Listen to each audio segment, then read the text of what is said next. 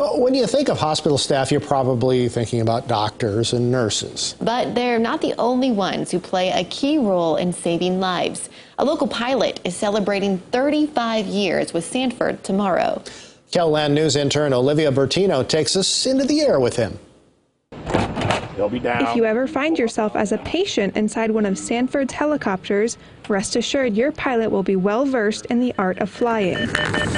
Terry Berg is celebrating his 35th year with Sanford's AirMed team on July 1st. You know, it's all been pretty good. I was thinking last night when I knew we were going to be getting together and what probably the key theme for me was, and it's probably gratitude and appreciation. I mean, one, I never thought I'd be here this long, and it's been just a great position. I've worked for a great organization. He's responsible for flying the aircraft and also manages the 3 other helicopters and their pilots across the region. The co-workers and the peers that you deal with on a day-to-day basis that probably make it the most rewarding. We'll fly over. After such a long time in the field, Berg is familiar with disaster. Emergency procedures are predicated on the potential of us losing one engine. He has to stay focused even when he can hear medics working on the patient behind him. What I do is pretty important as far as making sure that they get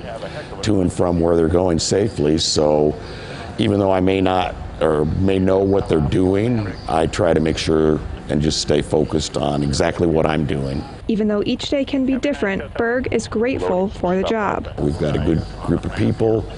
We are very safety oriented, which is really the highest focus we have here. And just looking forward to continuing what we're doing and building on that.